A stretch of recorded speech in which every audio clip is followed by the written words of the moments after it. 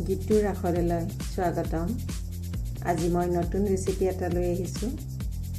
এয়া এই পাতখিলা চিনি পাইছেনে? চাওকচোন, মই ওচৰৰ পৰা দেখাইছোঁ।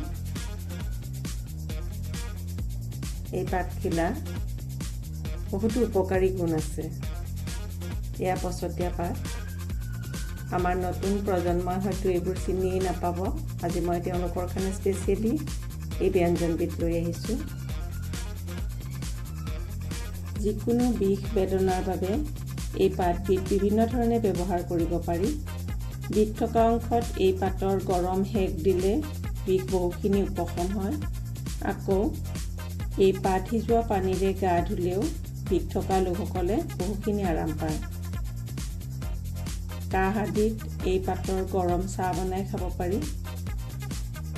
এই গছৰ পাতৰ সুবাসে দেহৰ ৰোগ প্ৰতিৰোধ ক্ষমতা বঢ়ায়। গতিকে আমি ঘৰতে এই গছবিধ পাৰিলে ৰুব লাগে। এতিয়া আহকচোন মই ৰেচিপিটো আজি কেনেকৈ বনাইছোঁ চাওঁ।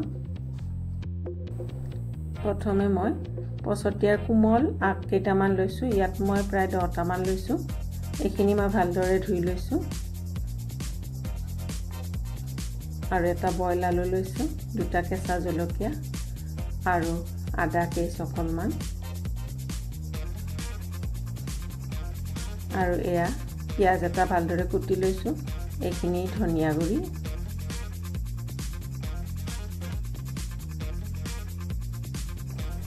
মিক্সিত পচতীয়া পাত আৰু আদা কেইছ অকল এনেকৈ মই মাৰি লৈছোঁ। এতিয়া কেৰাহীত তেল গৰম হৈছে। ইয়াত মই পিঁয়াজখিনি দি দিলোঁ আৰু জলকীয়া 2টাও দিলোঁ। এইখিনি এতিয়া মই অলপ ৰঙচুৱা হোৱাকৈ ভাজি ল'ম।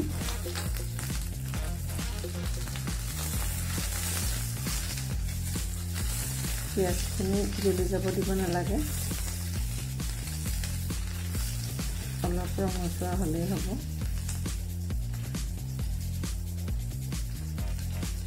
ইয়াত মই এতিয়া হালধি গুড়ি আৰু ধনিয়া গুড়িখিনি দি লওঁ। এয়া ধনিয়া গুড়ি,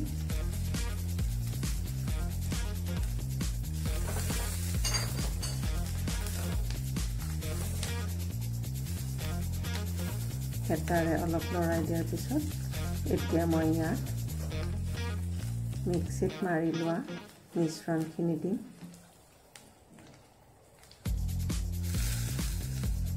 চেকনিৰে চেকি দিছোঁ। চেকনিৰে নচেকিলেও হয়, কাৰণ একেবাৰে কোমল পাতখিনিও লৈছোঁ। এতিয়া ইয়াত মই বইল আলুটো অলপ পানীত খচি ইয়াত দি দিলোঁ।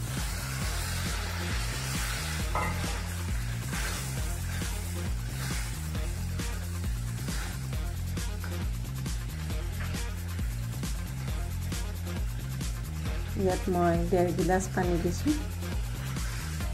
বহুত পনীয়া হ'লেও বেয়া লাগে।